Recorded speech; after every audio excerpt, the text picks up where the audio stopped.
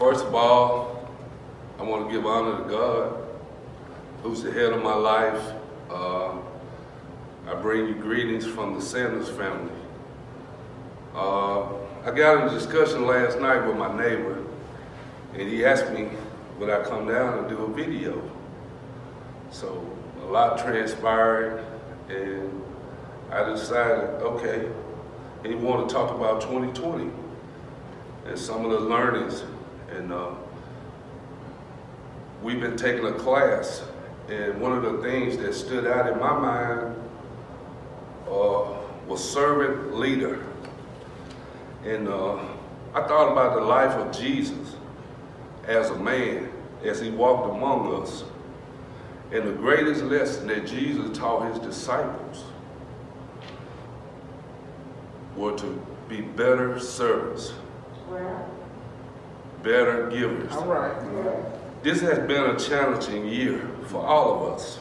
Yeah. This year has tested all our strengths and faith. All right. Some lost loved ones, myself included. All right. Some lost their jobs. All right. All right. Some lost their freedoms. Some even lost their minds. But I'm here to say that God is in control. Amen. All right. While sitting writing this, I thought about my role as a man, as a father, as a husband, All right. and as a leader of this community.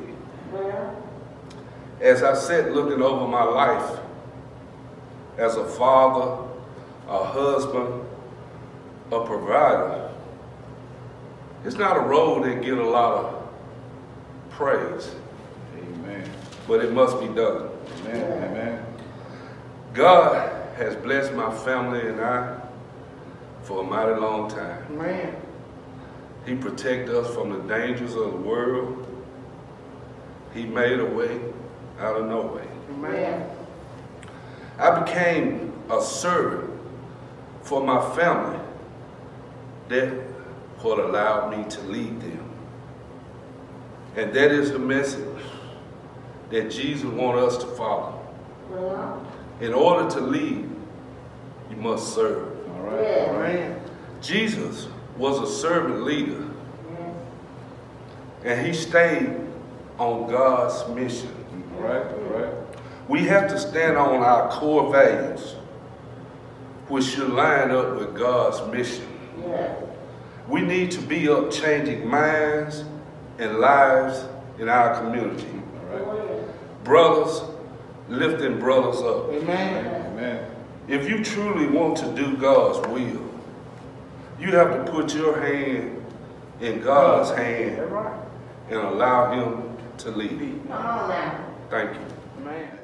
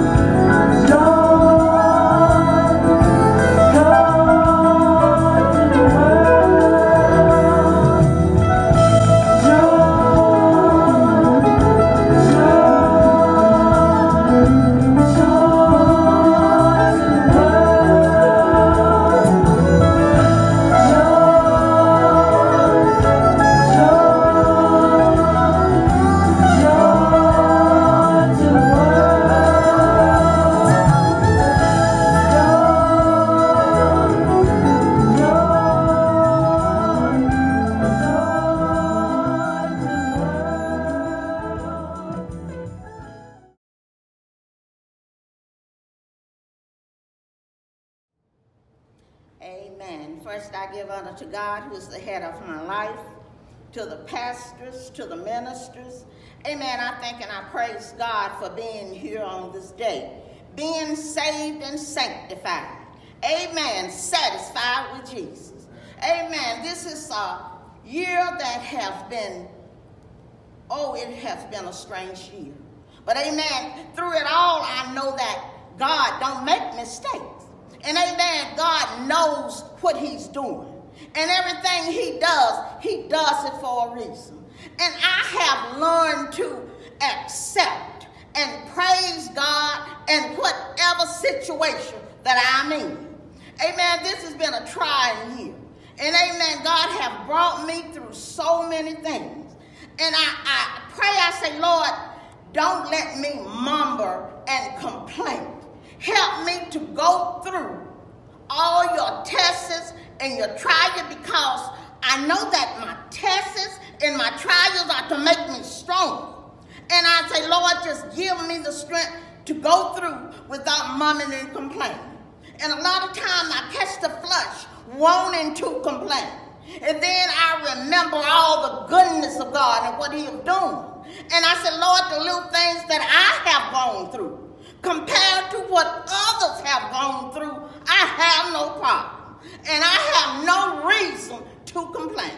And my soul say yes to whatever your will and whatever your way. And I said, Lord, learn me to be content. Learn me to be content when I'm feeling good. Learn me to be content in the bad things. Learn me to be content when I'm happy and when I'm sad. And I thank God that I am a work in progress. I'm not where I should be, but thank God I'm not where I used to be. And I thank God for just being real in my life. I thank God for keeping me and sustaining me. And I thank him for building me and making me. And I said myself, I said, Lord, I don't make New Year resolutions. All I do is say, Lord, help me to do better in 2021 than I did in 2020. And this is my desire. And I thank God, whilst I'm on it, for all the young ministers that he has placed in our midst. And the Bible said that God called the young because they are strong. And he called the old because they know the way. And I say, Lord, help me to be an example to the young women, because this is my job. My job is to teach them how to be women of God. My job is to teach them how to love their husband, respect their husband, and be by his side. Not in his front and not in his back, but to be that real on the side. And I thank God for just being so good. I thank God for my pastor. And I say this to everybody. I thank God for Pastor Johnson and his family, because a lot of pastors are pastors to those that in the church and those that they know. But I can say, I thank God that I got a pastor that loves everybody. Nobody is a stranger. And he goes out of his way to people that he don't even know. And this is something you can't find too often. It's a rarity, and a lot of times we don't give him enough praise. We don't give him enough honor. And I want to say I thank God for you. I thank God for what you have been in my life, you and your family. And I thank God for the church family. And I can say truly, I thank God for just bringing us this far, and hopefully he'll bring us to see another year.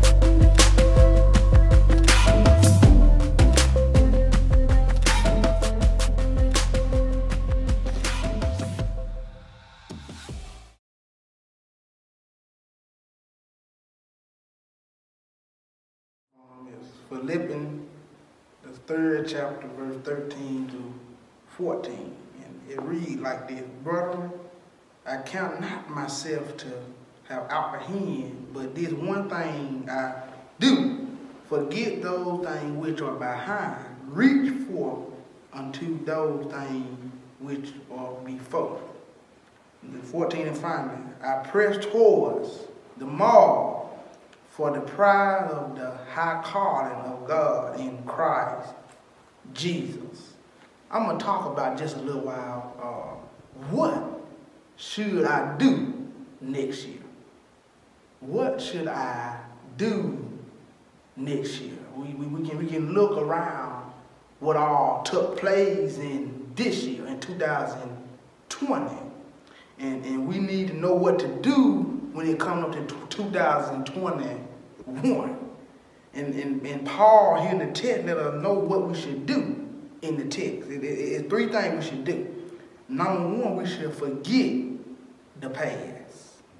What should you do next year? Forget the past failure. Forget the past misunderstood what you're going through. Just forget those kind of things. See, let the new year be a new time and a new beginning in what you're going through. All right. See, if you have backslid or you have did things ain't right toward God in this year, you know how some folks say, I make a New Year resolution. I'm gonna come to church more. I'm gonna stop drinking. I'm gonna do things different this year. So what we should do this year, we should continue to look unto Jesus, the author and the finish of our faith. See, Paul telling us in the text that forget those things which are behind. And some people saying, preacher, how can I forget that I lost a loved one? How can I forget that this COVID-19 is still around? How can I forget that? How? What should I do? Number 1, forget the past. Number 2, press forward. Keep going in the name of the Lord. The text said, I press toward the mark. So that lets you know you need to forget and continue on the journey for the Lord. Press forward. Paul will reach forward to those things which are ahead. See, 2020 is going to be behind me. So we got to press toward 2021. All right. Because we are more than conquerors through Christ Jesus who strengthens us. The last said, boom. Number 3, focus on Christ. All right. Well, to order to withstand what we're going, had a bad year in 2020, to order to withstand to succeed in 2021, we must focus on Christ more. I think the pandemic teaching us to continue to focus on Christ more. Because it let me know that some churches closed. How can I worship God? How can I give God some time? You've already been focused on God before this came. All right. You got to continue to focus on Christ. What should I do next year? You should focus on Christ. You should let the Lord be in your heart.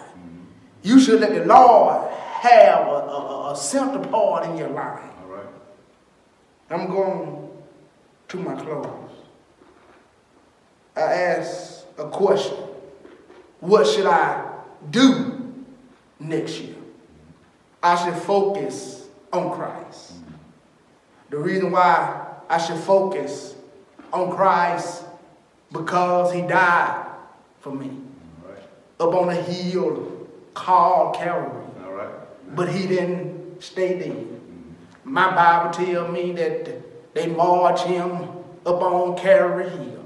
They put nails in his hand. All right. They ribbed his feet. For you and I, he died.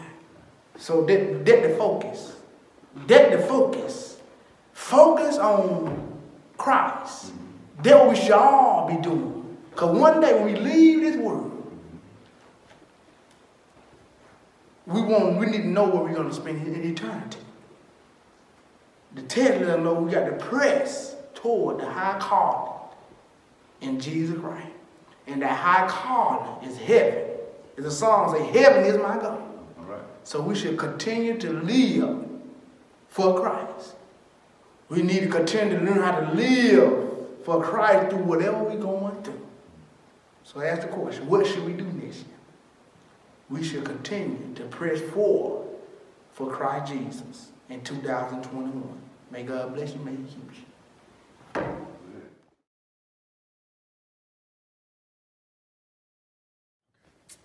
All right, so I'm here with Miss Janice Watson, and I'm here talking and thinking about reflections from 2020 and what to look forward to in 2021. So, Ms. Watson, as you think about the year 2020, what does it make you think about? How does it make you feel? I feel like the pandemic was here for a reason. I feel like maybe it will somehow improve all of us, but I just hate the loss of life.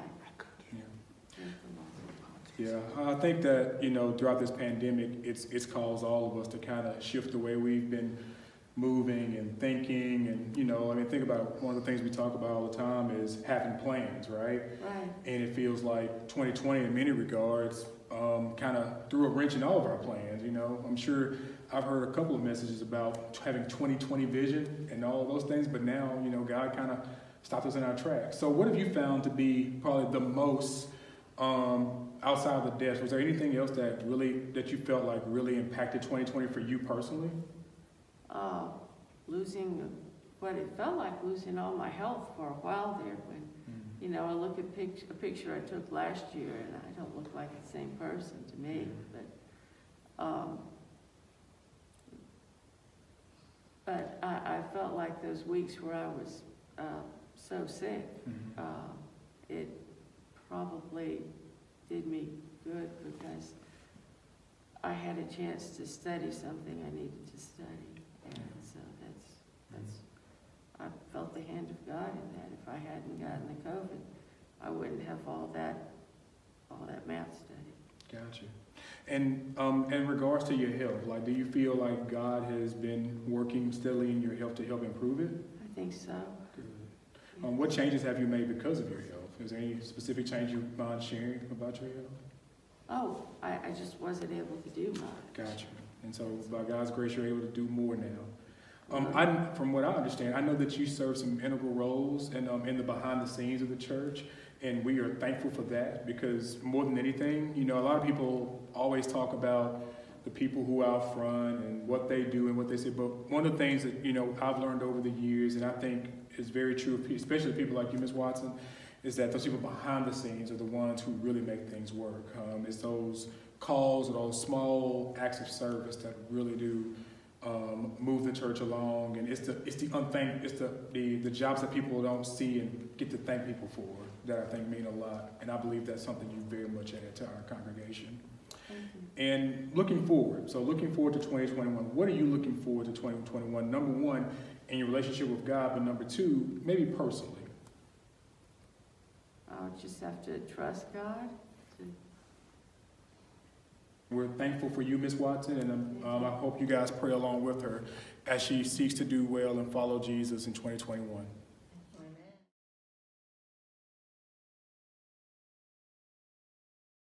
And what a year 2020 has been. We've had so many ups, so many downs, so many twists, so many turns, and so much loss. The Glenn family has faced some of the biggest losses of our lives this year, especially with the loss of what would have been our third child, who we affectionately called Baby Trey, for Uno, Dos, and Tres. But in everything that we've gone through, the Lord has been near to us. He's held us close. And He's shown us through His power that He loves us and He's fighting for us.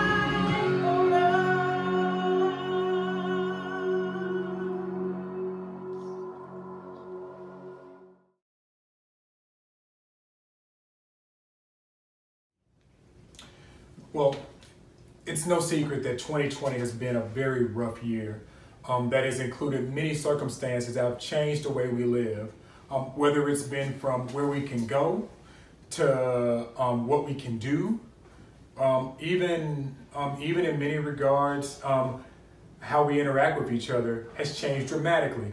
And this has caused us, in many ways, to become inconvenienced. In a lot of ways, it gets us uncomfortable because we have to change our way of life. However, discomfort can be a good thing. In fact, I believe that God uses our discomfort to move us towards change. God, I believe, has orchestrated 2020 to give us what we need in discomfort so that we are able to change. And as we change, God reminds us that no matter how bad or how unruly or how strange things get, no matter what happens on this earth, nothing that we go through is out of his control. And God also wants us to be reminded as well is that as we have gone through 2020, in many regards, there have been many people who've been lost. There have been many people who've gotten sick, many people who've had to adjust ways of life and have experienced quite a bit of loss. However, God is reminding us as believers that as he brings us to the end of 2020, not only can he get us here, but he can also get us through the years to come. We find ourselves, this reminds me of the story of the Israelites. Many of you guys may be familiar with the Israelites and their exodus from Egypt. If you're familiar with the story, we remember that the Israelites, after 400 years in captivity, were finally heard by God through all the ordeal, and God sends a leader by the name of Moses to go to Egypt and tell Pharaoh to let his people go. Well, in doing such, he frees millions of people, and he has to get them out of Egypt and into the promised land. But as they are escaping from Egypt and headed towards the promised land, they are put between a rock and a hard place. The rock essentially is the Red Sea. As they were moving towards the promised land, which was Canaan, they were caught at a place where they were stopped by a very large body of water. But then as they were looking at the body of water, they not only recognized that they were at a rock, but then they were also at a hard place, in the sense of their Egyptian captors were on their tail and didn't want them to leave and wanted to capture them so that they could remain in slavery and continue to live in a life that kept them oppressed, saddened, and kept them without wanting to make change. However, although this seems like a rock and a hard place, it seems like a place where God essentially has them at a dead end. God uses this circumstance essentially to orchestrate a powerful, powerful miracle. And God uses a circumstance to teach them more about who he is. And for us as believers, if we want to make it through 2021, we are going to have to stop and recognize who God is and his power. And we're going to have to recognize it using two very specific things. Number one, we have to be still. You see, in the story, as the Israelites are advancing towards the sea, they're also complaining, they're worried, they're scared, they have anxieties, and they're worried about if they're going to make it, and the fact that they may be dying out here in the wilderness. However, as they are doing that, Moses looks up and he reminds them that their salvation, their very deliverance is at hand, but they have to be still. The second thing that we're reminded of is not only to be still, but to move on. You see, as the Israelites were advancing toward the Red Sea and they were facing the anxiety and the fears and everything that was going on in their life at the moment, there came a moment in their rock and hard place where it was probably tempting to either look back at the past and wonder about wonder about where they were. Or it was also tempting to just be stuck in the present, looking at the fact that they think that they may be on the verge of death. And it was easy for them to forget that God was trying to get them somewhere. You see, for many of us, God wants to move us forward to doing what's best. sometimes what's best for us is to recognize the past but not be stuck in it. Sometimes it's also good to recognize, although the present can be tough, that at some point God is trying to get us somewhere in the future. And so one of the things that we need to understand is that as God is trying to move us forward, we have to choose to move our uncertainty to trust. For them to recognize that their salvation was at hand, they would have to trust that God was right and that he knew what he was doing. But not only that, they would also have to move from fear to courage, remembering that having courage is not necessarily the absence of fear. It's moving forward in spite of the fear. Notice that even in the midst of everything, Moses, who had just had this courageous moment of telling the people to be still and see their deliverance from God, he was also looking to God to be affirmed. And yet God was saying, Moses, you need to raise your staff and then part the sea and tell the Israelites to move on. They needed to move on to what was better. We have to understand that as we move on, transformation can't take place if we don't decide to move on and take hold of the opportunities that God has given us. It may be that the most difficult thing that we go through is also the right thing that we must do. In conclusion, we have to be still, but also move on. But I want to make it clear that although those two words sound like they should not be in the same place or that they seem like a contradiction, they're actually not. You see, for us to be victorious, for us to walk in the will of God in 2021, we have to take time to stand and be still. We have to recognize who God is, and we have to acknowledge his greatness, his awesomeness, and his power. And if 2020 was any indicator, he knows how to get our attention. But also, when you see the Lord, then you will have the courage to take the lead and to move on. And what do you move on to? You move on to what God has that's best for us. My prayer is that as we have gotten to the end of 2020 and we're looking forward into 2021, we don't know what the future holds, but we know who's in the future and who holds the future. And so my encouragement for you, all of you who watch this video today, is to, number one, be still and recognize God's awesomeness and power. But number two, move on to better and greater things. Sometimes those hard, difficult things are also the right things to do, and it's part of God's will for us to endure those things so that he can begin to transform us into better men and women of God so that we can go on to do great things in years to come. As I conclude, I want to wish all of you a happy new year. My prayer is that that your new year is blessed and prosperous. But I also want to encourage you that should you have an opportunity where difficulty comes in your life, and it will, be encouraged that you can get through it. The rock and hard place that you're in now is only a pool or a petri dish for transformation that God can do in your life. And as I close, let me pray for you. Let me pray for you and pray for us in the new year. Dear Jesus, God, thank you, God, for getting us to the very end of 2020. It's been an arduous, long, and difficult journey. However, you've helped us get to this point. There's been death. There's been hurt. There's been tragedy. There's been injustice. But God, we also see that you're doing transforming work in all of our lives. God, my prayer, God, is that as we walk into 2021, Lord, that you would gird us up. God, that you would help us to not get stuck in the past, to not simply just look at our present situation, God, and so forth, but to look forward to what you have ready and waiting for us in the year to come.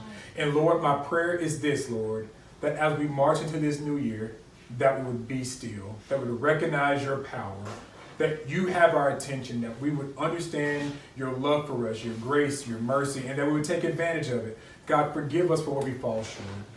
Help us to help us to be new creatures and walk in a newness in 2021. But God, also help us to move on, past the pains, past the hurts. Help us, God, to know what to do with those. Help us how to help apply the lessons needed from those pains and hurts, and even the good things that we've experienced, God, even if people feel like we haven't experienced many good things. But God, we know that you are in control. God, you're never out of control. And we thank you for getting us to this very point. In Jesus, amen.